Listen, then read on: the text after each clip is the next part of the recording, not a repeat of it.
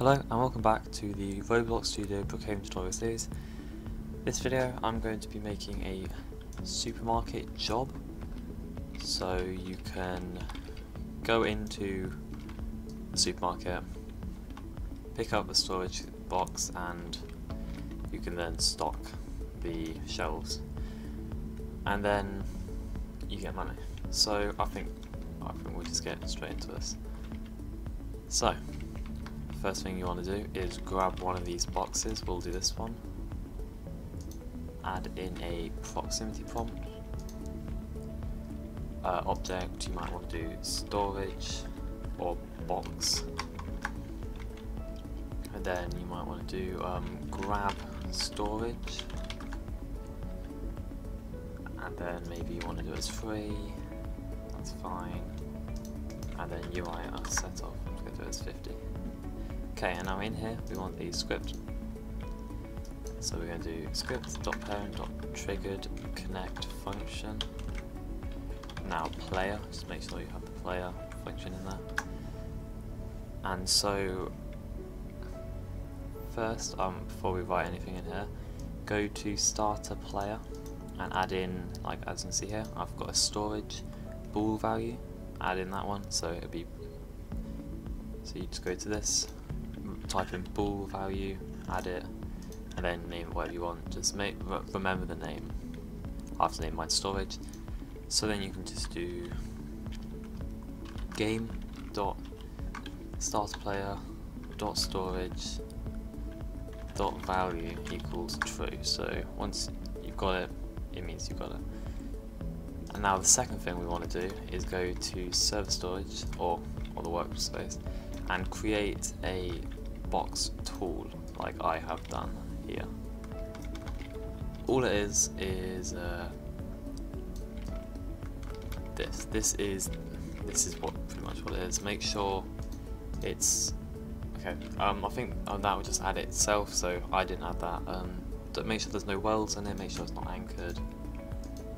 Okay, and now you just want to put this into, once you've done your thing, put it into server storage. And remember that name as well. And then you want to go back to this and then do game.serverStorage.storageTool.parent equals player.backpack.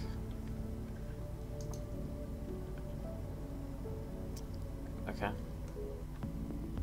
If you want to, you can disable the proximity prompt for that.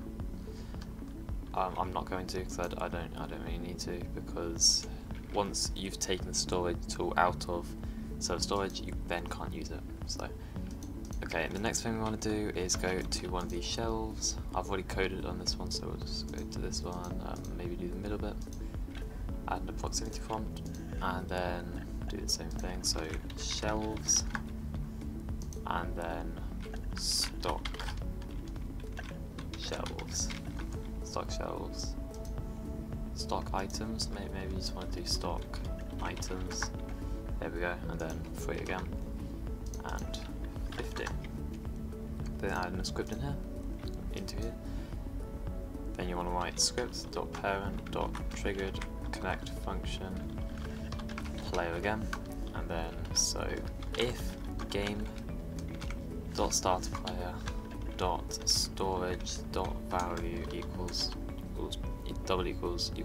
true, then and then you want to do player dot leader stats dot whatever your money is called dot value equals, and then again player dot leader stats dot money dot value, and then plus whatever you want. So I'm going to do 50. And then you want to do game.starterPlayer.storage.value equals false, and player.backpack.storage.tool.parent, and then you just want to put it back into game.serverStorage. I want to put that after this one. There you go. It's a bit neater. And then I think we'll try this out. Yeah, okay, we'll give this a go. So you want to go up to this box, storage box, grab storage, and just hold this. There we go. We've now got storage box. I also gave it a bit of an icon kind of thing. Obviously you don't have to do that. You just got to go to the thing in server storage and change the texture ID. And so I just made it a little below poly box. So this is the box inside my arm. Obviously you can change that as well, but I'm just going to go up to this here. Shelves, stock items. You don't have to be holding it, but you can. And then there we go. It gets rid of it, and we've been paid. So that is the supermarket tutorial. Like, so you can have a job, and it's just another job. In the future, I'll make a team of it. And if you want to know how to do this, I've got a video on it. But yeah, so in the future, I'll make an actual job for this, so you can, you know, maybe there'll be a little circle, or maybe like a little billboard. You can become, you know, you can work here, then you can start to get paid.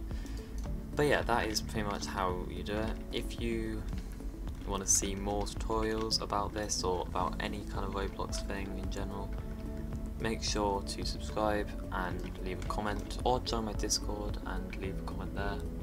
I take all your suggestions into account, and then if I'm able to do them, I will give them a go. But if it's something silly, don't expect me to do it. So yeah, thank you for watching, and I'll see you in the next video.